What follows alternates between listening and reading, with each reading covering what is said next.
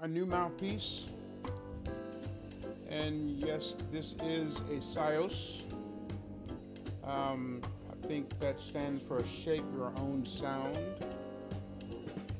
This is from their original line. They have mouthpieces that can be totally customized for you, the customer.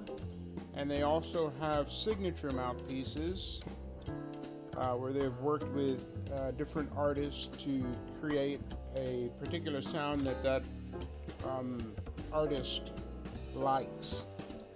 So rather than go with an artist because I really didn't know how the mouthpieces worked or sounded or how they would sound for me, I chose to go with the company's original mouthpieces.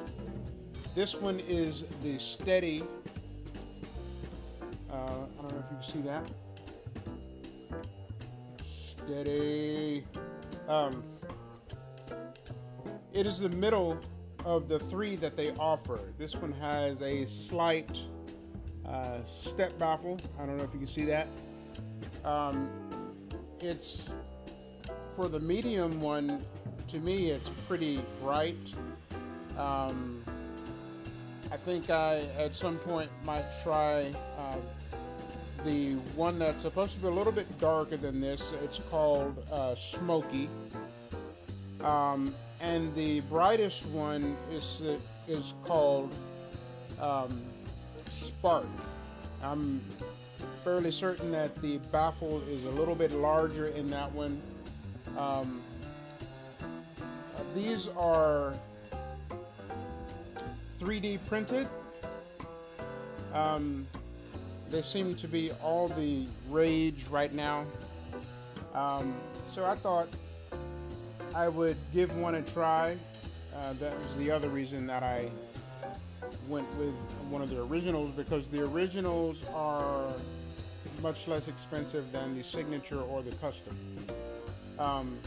So that was another reason I went with the original, one of the original mouthpieces. I've been playing on it all day. It was kind of hard at first. I had to find out what strength reeds worked well with it. Turns out that I can work with something a little bit stiffer because my usual 2.5 is just too soft for that, and I was having real difficulties with it.